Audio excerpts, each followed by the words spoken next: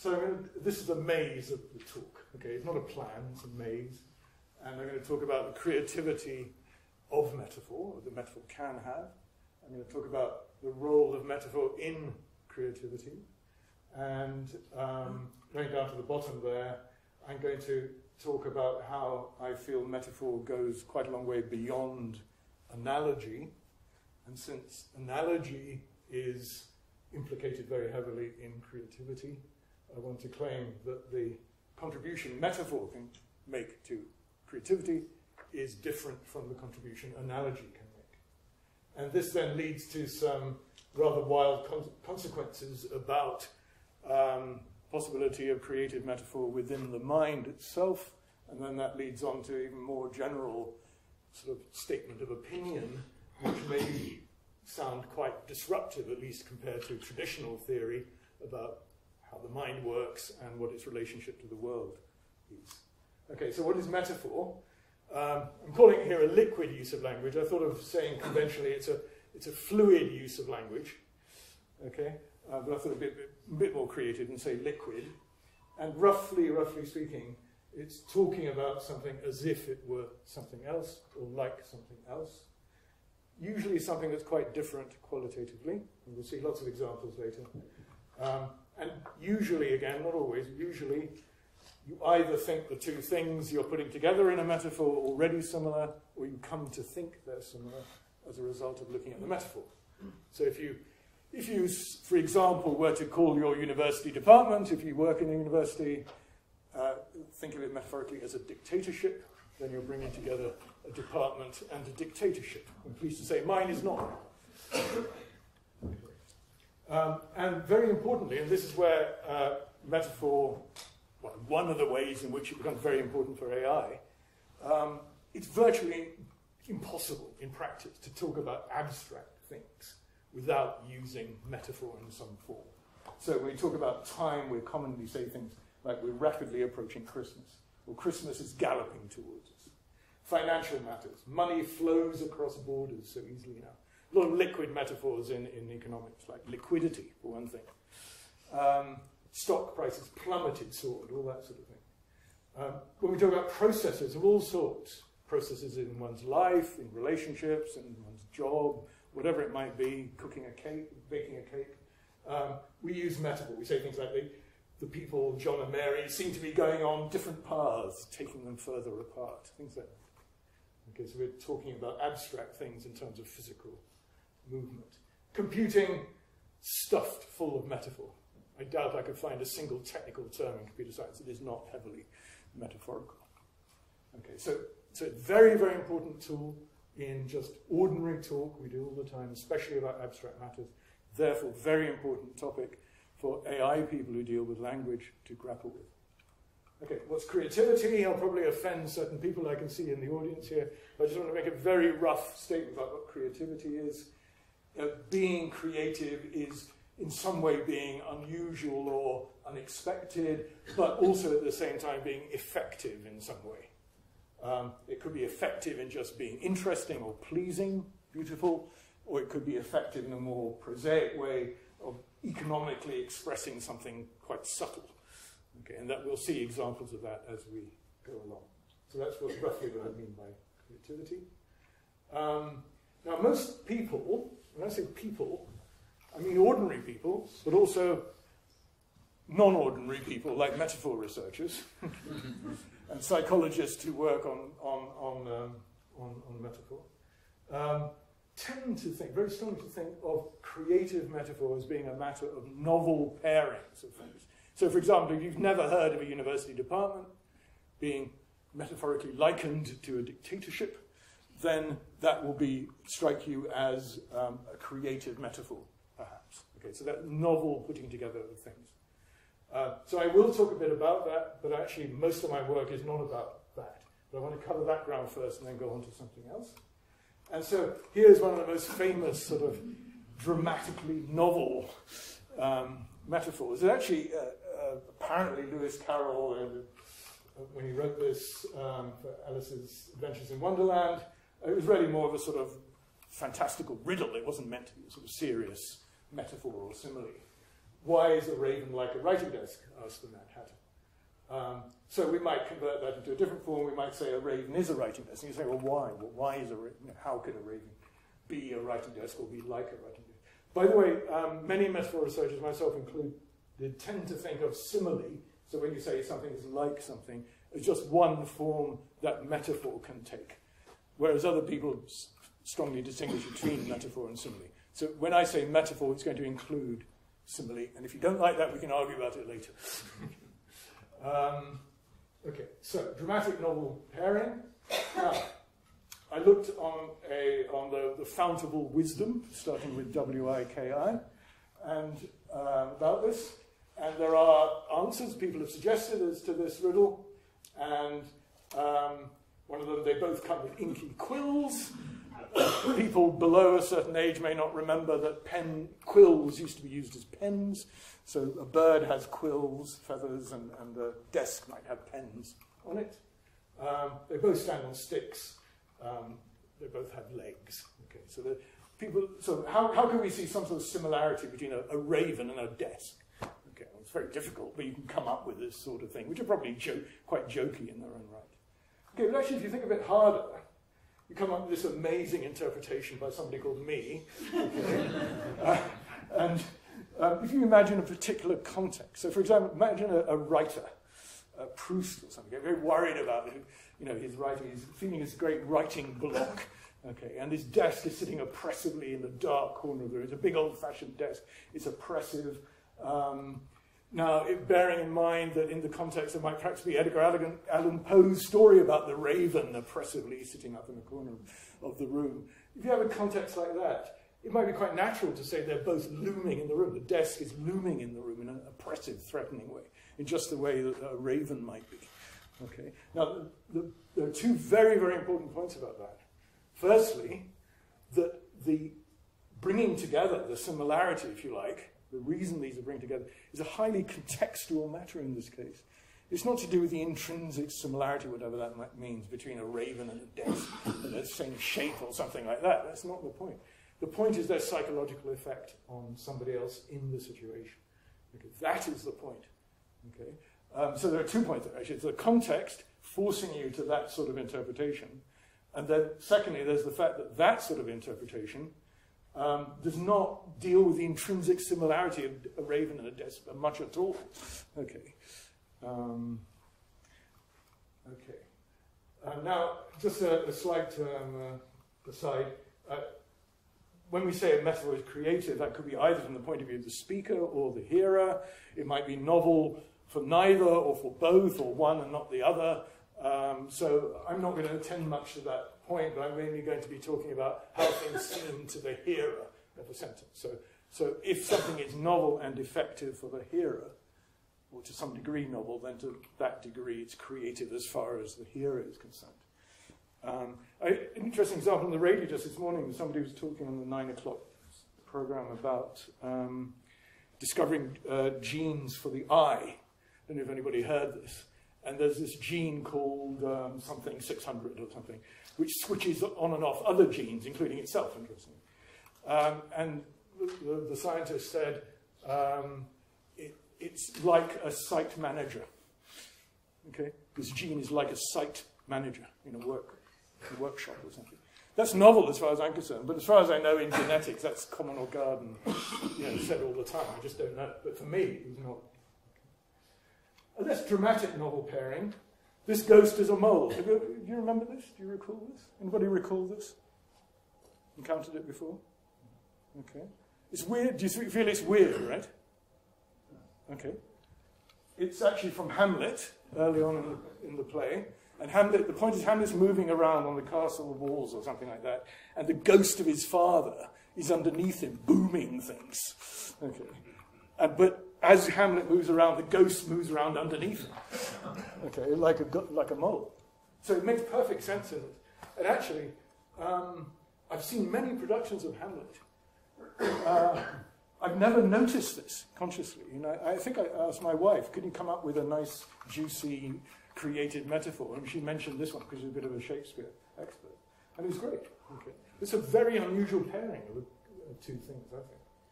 By the way, there's another metaphor mixed in here, which adds to the creativity, that of a pioneer, which is the same as a pioneer, which originally meant a military digger. Okay. Now, very importantly, metaphor arises not just in language, but in all media of communication and expression.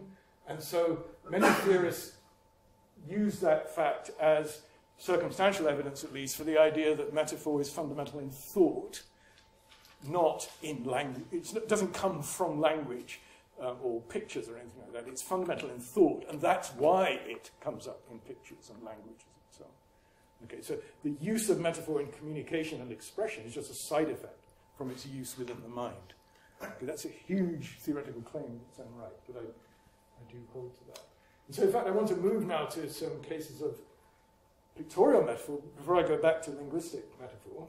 And there's a lot of interest now in linguistics in both the way metaphor works in pictures, especially in advertising and things like that, and also the way that the pictorial metaphor interrelates with a linguistic metaphor. So here you notice that the cell bars are cigarettes. This is an advertisement against smoking and trying to warning people of the dangers of addiction. So if you get addicted, you're in prison. Is that metaphor? Okay. Notice very carefully that correlation of addiction with prison is completely familiar and conventional. Okay. I mean, all sorts of restrictive states in the world are likened to being in prison. Your job is a jail. Your relationship is a prison. Addiction is a prison. That's very, very common. Okay. What's not common about this is putting cell bars as cigarettes. Cigarettes as cell bars of addiction. Somewhat similarly, but actually importantly different, is this one. Smoking kills, where the cigarettes are bullets now. Similar message, and it works in a somewhat similar way. But I'll comment later on some differences here. So the novel creative thing here is exploiting the visual similarity of a cigarette and a bullet to establish a metaphorical identity of them. So the bullet actually becomes a cigarette in the picture. Okay. But the idea, of course, that cigarettes lead to death, or the bullets lead to death, I mean, none of that is novel. Okay. So bullets, guns and so on being like cigarettes and being a source of death, that's not a novel thought. Okay. What's novel here is making the bullet look like cigarette. I don't know if I did that. Okay. This one, clarets is something that's meant to stop bad breath. Okay. So you might have to look at this for more than 2 seconds to realize that one of the tongues is a fish, presumably a smelly one. And the other tongue is a sock, presumably also a smelly one. People here may not be familiar with the phenomenon of smelly socks. Some are. Okay. And so interestingly, by the way, you've got 2 different metaphors of the same thing here. Smelly breath or smelly tongue, I suppose, as something else smelly, like a fish or a sock. Okay, and then finally this one, it's meant to give the idea that each person's brain is like a fingerprint, it's individual, and that is brought out and emphasized by this rather spurious visual similarity between what a brain looks like and what a fingerprint looks like. You draw them right and make them the same size. This one is courtesy of me on a little London Midland train back from work one day. I saw this. It's about Cadbury's World. I'm sorry if it's a bit indistinct. I've got to blow up of it in a second. And Cadbury's World. When I first went to Birmingham, one of the first things I did with my wife and daughter was go to Cadbury's World. It's a great place. You do all sorts of things with chocolate. And there's now something they don't do, alas, which is wonderful hot chocolate with chili in it. Aztec chocolate, hot chocolate. Great stuff. Okay. But all sorts of other things you can do. You can play with chocolate and read about chocolate and mess around with chocolate and all sorts of things. And I want to emphasize, I don't know if you can see it properly, but you've got a whole world of chocolatey fun. Okay. Now the world there in the middle is made of chocolate. You've got a chocolate world there, which is the world of fun. Okay. And on the world of fun, there are all sorts of images of things you can do. Okay, let me blow up one of those. Actually, let me go to the next one. that one in the middle, very indistinct. That actually shows a great thing they have there, which they got big sort of chocolate beans with ears and eyes, sort of anthropomorphized chocolate beans on a wall. And you've got a big gun which shoots liquid chocolate. And you knock the beans off the wall with this liquid chocolate gun. Okay, so that's a picture of me doing that. Great fun. Okay. Now, it's actually a very complicated metaphor. In fact, you really start to analyze it. It's sort of likening, well, first of all, you've got this metaphor of this abstract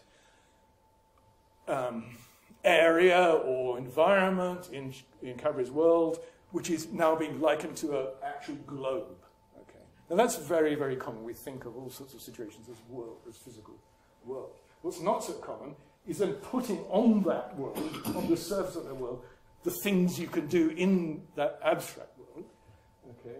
And also, it's quite creative in the world it's made of chocolate. Okay, moving on. Now, what I want to emphasize now is that there are two types of novel pairing we've seen. In Raven Desk and the Ghost Mole, you could say, at least for many interpretations of those, like the Raven and the Desk both have legs, so sticks, and the Ghost and the Mole, they both move around under the earth. It really, for those sorts of interpretations, really is the intrinsic similarity. Features of the Ghost match up with features of the Mole. Okay, and that's the point. Okay. So I'm saying here that the pairing is a direct conduit for the message.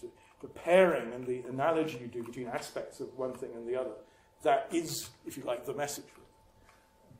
Whereas, as I was sort of indicating earlier, in the cigarette cell bar case, the pairing is really incidental. So putting the cigarette and cell bar together, equating them in the picture, that's really incidental. What it's meant to do is vividly lead you, remind you of a very familiar pairing of addiction and prison. So interestingly, creative metaphor can involve a novel pairing, but the point of the creativity there is not the novel pairing in itself. It's the fact that it leads to a familiar pairing and reminds you of it in a very forceful way. So I've said that there. But now going back to my interpretation, my wonderful interpretation of the Raven Desk in a sort of contrived context, the point there is that you're likening the emotional effect on someone of the Raven, on this writer of the Raven, and the emotional effect of the desk. That is the similarity. It's extrinsic to the two things. Okay. And I'm going to argue later that it's very, very common in metaphor, actually standard in metaphor, that you take a parallel between the emotional qualities of the source, like the raven, and the emotional qualities of the target. That's a standard sort of thing to do in metaphor. You map over the emotion between the two. Okay. So that's a standard thing. Even though raven equals desk is highly novel, what it's actually giving you is completely standard. In other words, it's working through a completely standard sharing of emotion. Okay, now going back to those pictures, I just want to emphasize a couple of things there. There are quite a lot of subtle things going on. And it's amazing, by the way, how we absorb these things and understand them, and an ordinary person does. I mean, the advertisement in the London Midland train is not meant to be for a metaphor researcher. It's meant to be for an ordinary Brummie, or somebody who's just come to start living in Birmingham, an ordinary person, okay, not a metaphor, not a strange metaphor researcher. Okay. The point is getting over that fun is intrinsically chocolatey. Like, it's got this world of fun. It's made of chocolate. Like, it's not just sort of somehow likening fun to playing with chocolate or something. Fun is chocolate. Okay. And then secondly, the smelly tongues. The two people are interacting. They're breathing at each other, and presumably each one thinks the other one has a smelly breath, not realizing he or she, him or herself, has smelly breath. Okay. And then the cigarettes as prison. There's a very subtle thing here that mostly, stereotypically, people don't intend to go to prison. So in that first advertisement, there's a sort of unintentionality that you will end up in addiction if you're not careful. Okay? Whereas with the second one, presumably, one could discuss this, but presumably one is talking about the person is using a gun on themselves, right? It's not somebody else shooting at them with cigarettes. They are shooting at themselves with cigarettes. Okay? And presumably, normally when you shoot yourself with a gun, it might be accidental, but I mean, pointed at yourself. That's fairly intentional. At least you should have known. that something dangerous might happen if you do something like that. So that's completely opposite on the grounds of intention. Okay, it's saying, you know, you damn well ought to know that if you play around with cigarettes, you're going to get hurt. So quite subtle connotations of those two different metaphors. Okay, now, I'm going to move away now from this novel pairing idea, because people have argued, I think persuasively, that actually novel pairing is just a minority of the case of actual creative metaphor. And people have looked at poetry, even in poetry, even in the most wonderfully metaphorical poetry, mostly creativity comes not out of putting new things together, but of taking old ways of putting things together and exploiting them in new ways, elaborating an existing metaphorical pairing, if you like. And also mixing metaphors together is another great tool for creativity. So I go further in this direction, and also, I forgot to mention right at the beginning, I've developed an AI system that deals with the sort of reasoning you need to do to understand the sort of creative metaphor I'm going to be talking about. So I put this all into an operational context in an actual computer program that does the sort of processing I'm going to be talking about. But I'd like now to go to, I don't want to talk about poetry. I don't want to talk about ravens and desks or ghosts being moles and all that stuff. Okay. I want to go to a mundane example. Okay. To my undying shame, I once picked up in a supermarket this very cheap, both literally and metaphorically, romance magazine full of teenagers swooning over each other or failing to swoon over each other. And this wonderful passage. I mean, look how full of metaphor it is. All the red stuff is, I would claim, metaphorical. The underlined ones are relatively creative. The non-underlined ones are pretty conventional, like play with fire, feeling empty or cold, and that type of thing. Okay. But this thing about the words, how could he, you know, go off with another girl or something, jumping about her wearied brain. Now, actually, it's quite common to talk about ideas as animate beings. So we talk about ideas lurking in the mind or attacking one. So that's common. One sees instances of ideas and thoughts jumping about people's minds or brains. You can look on the web and find examples of that. But I have yet to find an other example of where you've got words jumping around in somebody's brain. Okay, I've heard of stories jumping around, things like that, but not a particular set. Oops. Oh. Is it something I'm doing?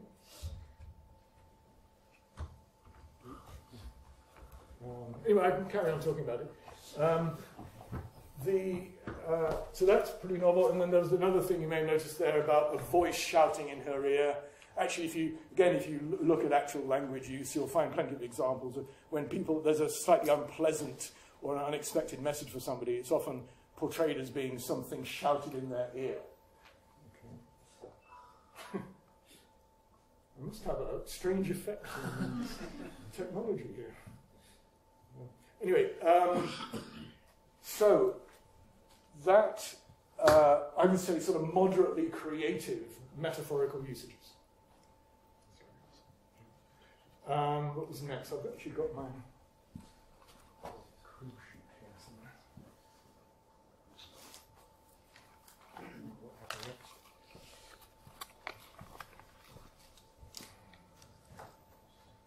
If I can get it open, it'll be useful.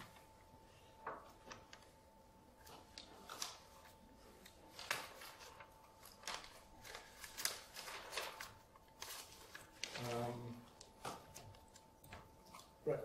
Okay. Another example, again, from extremely mundane language that I happened to come across while looking for something else. There are all these wonderful websites of blogs about what's wrong with your car and how to fix it or how you'll never be able to fix it. And so people showing off their expertise about this and that model, or you need exactly this part to fix that particular engine and all that stuff. Okay. I'm not particularly interested in that, but I am interested in the metaphor there. And there's this great thing about my car thinks it's on holiday. That's actually not that unusual. In fact, you'll find hotel advertisements that say, when you come to our hotel, your car gets a holiday too. Things like that. So that's quite common. But then it went on to say, it's got very confused. Perhaps because of all my wares are laid out for embarrassing.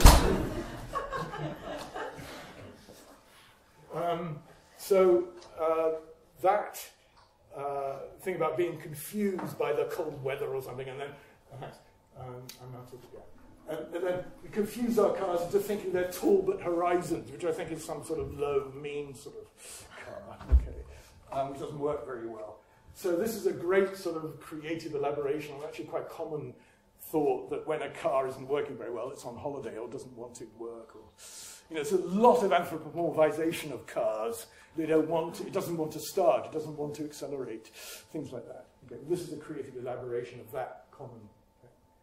Okay, now I want to emphasize that people have studied metaphor a lot, and they found that 90–95% of all metaphorical usages in actual language are just conventional, standard phrases like this, at the back of somebody's mind, in the corner of somebody's mind. That's all very common. Okay. So you could say in an AI system, for example, or as a psychological model of the mind, you could do 95% of the job just by having millions of phrases like that, just stored with their meanings about the world stored. Okay? Actually, it's not quite as easy as that, because actually the meaning of these things is pretty subtle in some cases. So it's not quite clear what their meaning really is. But at least they're fixed phrases, which is a good start. The trouble is that they can be productively, in other words, creatively elaborated in a completely free way with no particular bounds to it. So you do see things like in a dim corner of somebody's mind, not just in a corner, that emphasizes the inaccessibility of the idea, or its hiddenness. In a distant corner, etc. Okay, you can elaborate like that, and you can qualify the corner any way you like. That in real life, if a qualification of a corner in real life would make it darker or more distant or more difficult to get things out of it and stuff like that, anything like that about real corners can be applied metaphorically.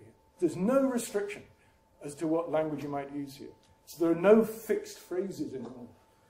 There's a fixed core, but then it can be productively varied. I thought I was inventing cobwebby corner of the mind, but then as any metaphor researcher should immediately do when they think they've invented something is go onto a search engine, and they will find examples of it. But I only found about 8 examples on the web of talking about the corner of one's mind being cobwebby. So that's relatively creative, probably. But notice the subtlety. What does that convey? I mean, dirty, right? Dirty corner. Undesirable. But notice subtly probably has not been visited in a long time. Cobwebs only grow in places which don't get disturbed. So it's not just that the corner has a hidden idea in it, or an inaccessible idea. It's been like that for a long time. Okay, notice all that you get out of that one word. Okay. Now, just what I want to introduce here, really, the term open-ended elaborations, that this jumping about her wearied brain, the words doing so, it's an open-ended sort of elaboration of the normal notion of an idea as an animate entity, and one could have millions of things like that. There's no bound to what you could talk about ideas doing once you grasp that they are animals or something. They can jump and leap and bite you and follow you and hide from you and spit on you if they're yamas and that sort of thing. The idea was buried in the outback of Katie's mind. Again, I sort of invented that. There are some instances on the web. But it's a relatively creative version of saying something like it's buried in the recesses of his mind or in a corner of his mind, Katie's mind.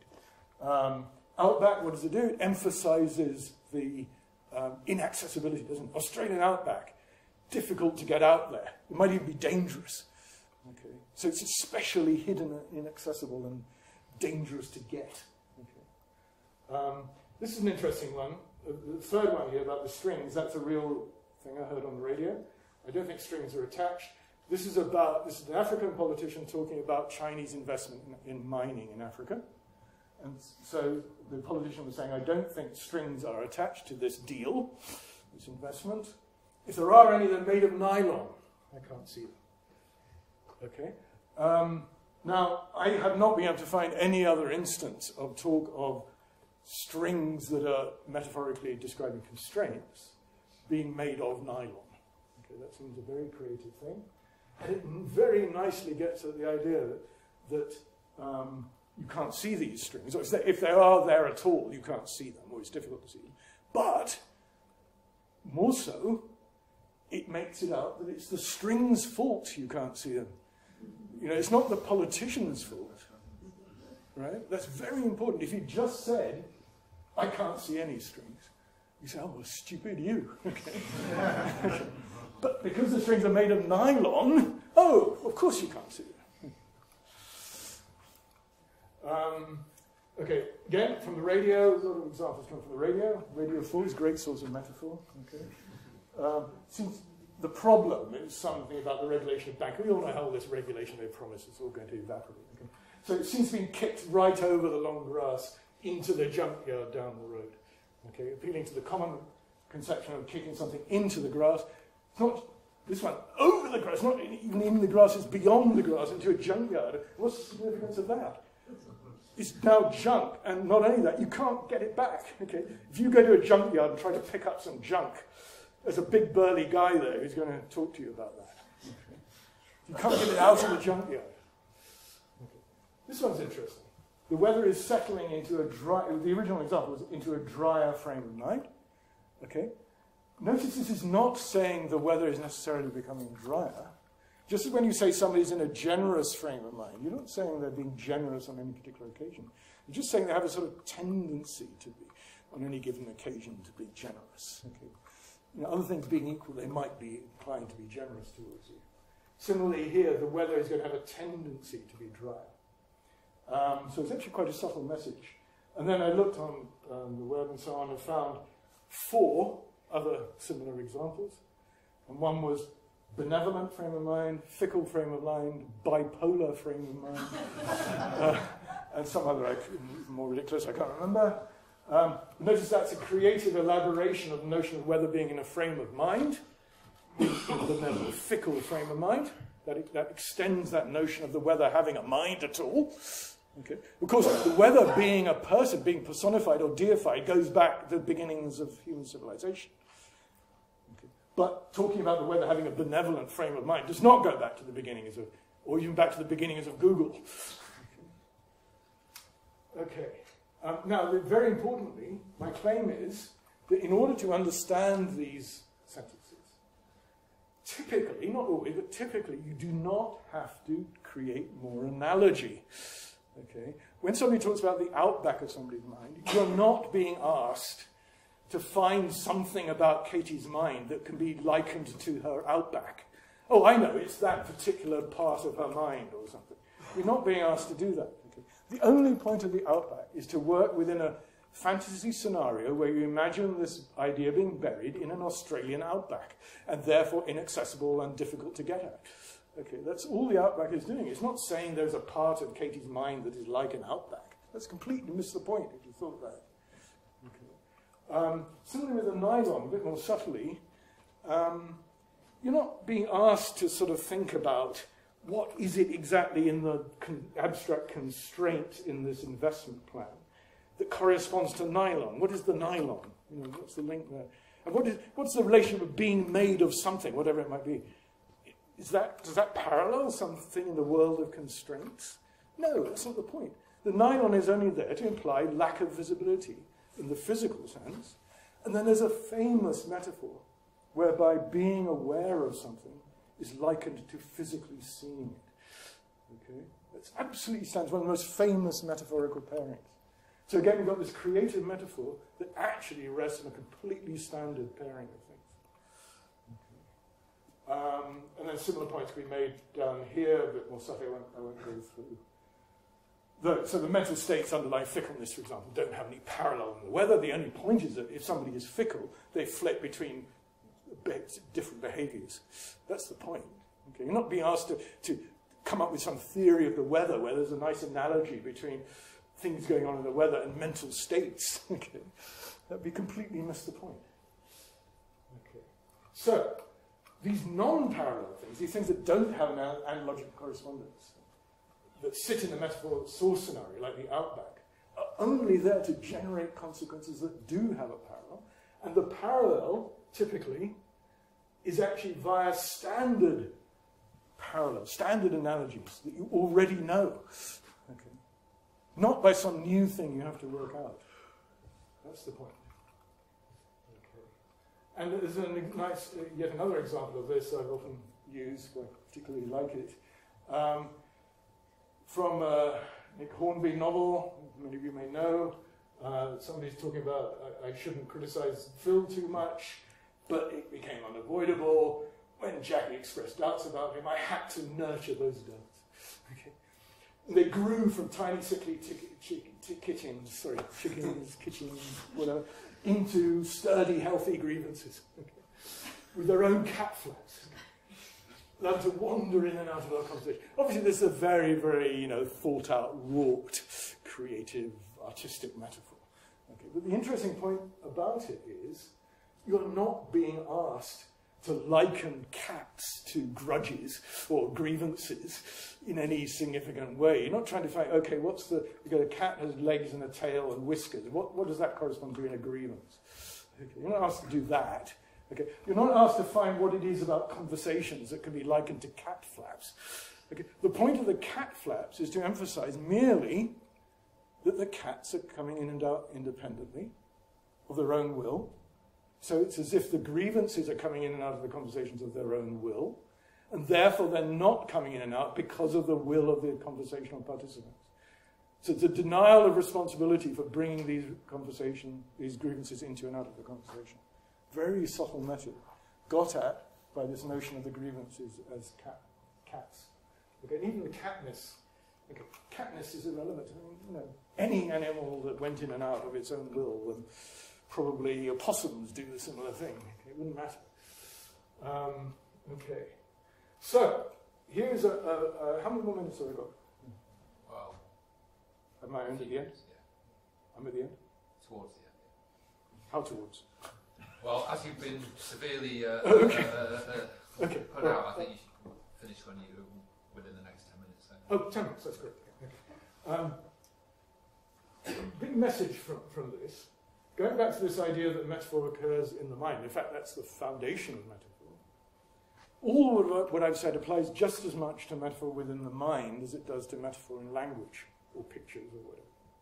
Okay. So, open-ended elaboration of familiar analogies can happen within the mind. Okay? So you can have a creative thought that rests on this sort of open-ended extension of a metaphor in the mind, but not extending the analogy, just rather fantastically extending the source scenario, bringing in cat flaps or outbacks or nylon and all that stuff. Bring that in. Doesn't have any analogical correspondence in things in the real world situation you're actually thinking about. Okay?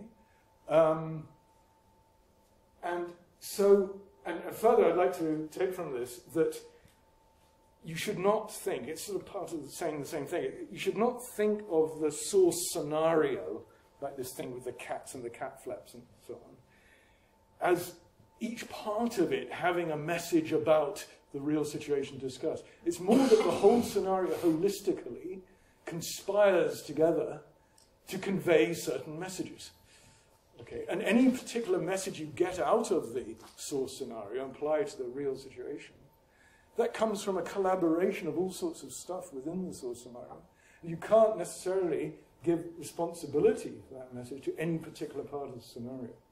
Now, what this means is that when you're thinking in this creative metaphorical way, you could be thinking about Katie's mind in terms of an Australian outback and never cashing out what that means literally.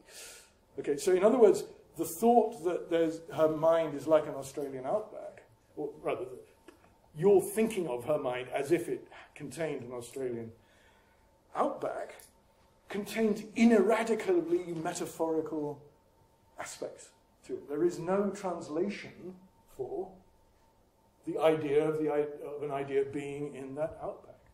Okay? And it's a holistic thing. It's the whole scenario has some sort of weak translation about inaccessibility of the idea. And then, so there's also then say, okay, well, this doesn't apply just to metaphor. There's no particular reason to think that when we have thoughts in our mind, that each individual thought itself, I'm imagining somebody thinking about a real-world situation or a possible real-world situation. They're not just dreaming or daydreaming or inventing fantasies in their mind. They're actually trying to think about the world. It is a mistake to think that each thought in the complex of thoughts you're having actually represent something in the world. It's a much more holistic thing than that. They conspire together to have a message about the world, where that message may not be able to be assigned responsibility to any particular thought that one thought that you're having. And the same applies to sentences, by the way. There's this sort of traditional idea that you have a discourse, it's got sentences in it. Classical thing to do. In fact, I mean, almost everybody thinks this way. Each sentence has a meaning about the topic of discussion. Okay, you say, what is the meaning of this sentence? What is the meaning of that sentence? What is the meaning of this sentence? And then you put those meanings together to get a meaning for the discourse. I think that's completely wrong. Okay, I think sentences conspire together holistically to have meaning, and that meaning cannot necessarily be isolated and blamed on any one sentence, so to speak. I mean, there are simple cases when individual sentences do have their own meaning. And exactly the same point applies to thought. That's the idea I'm trying to get over. Okay, if I've just got a little bit more time, I'll just talk very briefly about my so-called AT-Meta AI approach to metaphor. I'll just say a few words about it. I don't want to give you a load of technical stuff about it. It's based on a notion of pretenses or fictions, and I list there some correspondences in the world of metaphor theory, other people who think on similar lines. And so, let me go to this. The idea is, we go back to this Outback example, the idea is you create a pretense or fiction in which Katie's mind really does contain a physical Outback. The idea is a physical object which is really buried somewhere in this Outback. Okay, so you create this fantastical scenario in a pretense, or actually I prefer the word fiction now. I think fiction gets the point over very well. It's a story, the term. And then the point is, in that fiction, just as we do in an ordinary fiction like Sherlock Holmes or something, we make inferences from what we're told about the world of that fiction. Equally with the Outback, you make inferences, like that the idea is physically hidden to Katie. It's currently physically unmanipulable by Katie. She can't actually manipulate it right now. But more than that, it would be difficult and time-consuming for her to go and physically manipulate it. It could even be dangerous for her to do it. Okay. So that's all inferences you develop within this fiction. So to put it pictorially, I've forgotten I'd animated this, I'm sorry. Let's go. Let me put everything in. I was going to go through this sequentially, but there isn't time. Okay, so you've got the thing at the top that J is meant to be simple just for the idea that's being talked about. It's buried in the Outback of her mind. You infer from that that J is a physical object, because only physical objects can be buried. You infer also that Katie's mind is a physical terrain, because only physical terrains could have a physical Outback. And from all that, you infer that the idea J is physically hidden to Katie's conscious self. There's a technical detail there I won't go into. Not physically manipulable by Katie, basically, etc. The things I said on the previous slide. And the point is that if you know one metaphorical correspondence here, that physical manipulation in this way of talking corresponds to mental usage. So when you talk about physically manipulating an idea, you're talking about mentally using it. That is the basic metaphor going on. If you know that one little piece of, very general piece of analogy, that enables, plus some other stuff I mentioned in a second, that enables you to extract by those green arrows things that Katie cannot mentally use the idea. In reality, okay, that's the real point. Katie would find it difficult to mentally use the idea because of that green arrow there. Okay. Now the point there is, I claim that there are sort of standard things that map over, like difficulty maps over, standardly a metaphor. Whatever the metaphor is about, time, money, marriage, atoms, university departments, whatever it might be, if there's difficulty in the source about something, then there's difficulty in the target about the corresponding thing in the target, if there is a corresponding thing in the target. So there would be difficulty. And the woodness, the hypotheticality that maps over as well. So it would be difficult to be manipulable physically in the fiction, therefore it would be difficult for Katie to mentally use the idea. Now the point I'm trying to make is that all that carryover by the green arrows is based on completely standard long-term knowledge you have about metaphor. Okay, it's nothing to do with Australian outbacks. You don't need any new analogy to handle this. Okay, so sort of take-home message for that is, oops, well, wants to send me home, I think. It doesn't matter, I'll just say it. Don't worry, it doesn't matter. I'm about to end. So the point is that there's a lot of metaphor theory out there which rests on analogy. Okay? And almost always people who base their theory of metaphor on analogy think that the job you have to do when you meet a metaphorical utterance that doesn't fit analogies you already know, goes beyond them in some way. Your job is to extend analogies or create a new analogy. Find new analogical linkages between the stuff that's new and stuff in the real world. Okay? I say that's completely wrong.